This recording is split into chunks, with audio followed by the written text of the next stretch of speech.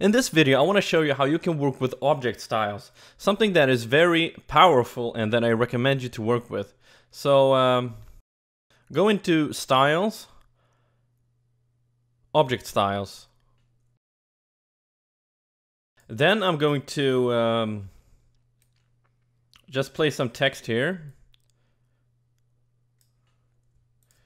And to create this into 4 columns, which is the number of columns I've applied in this layout, I'm going to press Command B. I'm going to enter 4 here. And I can see that my increment, or that my grid width is 3 millimeters. I've got 2 lines, which makes it 3 by 2, 6 millimeters.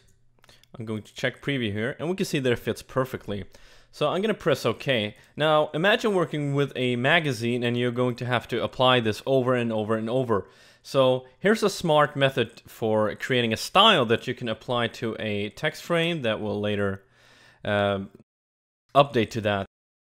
So I select the text frame here and I hold down the Alt button and press this new object style icon, which will allow me to name the style. And I'm just going to name it 4 columns. And you can also go in and tie a paragraph style to this. So let's do that. Press OK. And let's delete this and create a new text frame here. Apply some text here.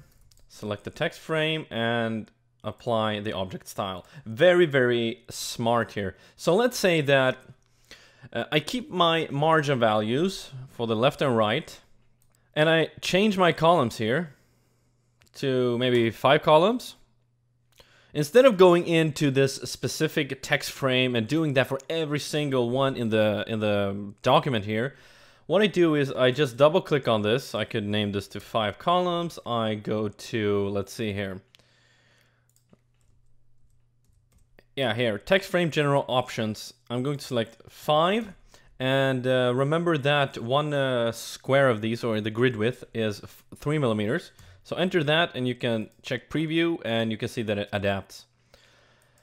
So that's a smart way of working with object styles. I also want to show you another thing. So let's delete this. Okay, so I'm going to draw a little box here and have it filled with color. Now, one classic thing that you often do when you work with magazine is that maybe you want to have a text frame or something with a colored background, and then you want to have text inside of that, but you don't want the text to be like aligned with the edge here. So what you can do is, if you right click on this and make sure that content is text, press Command B, and in inset spacing, make sure to uncheck this linking here.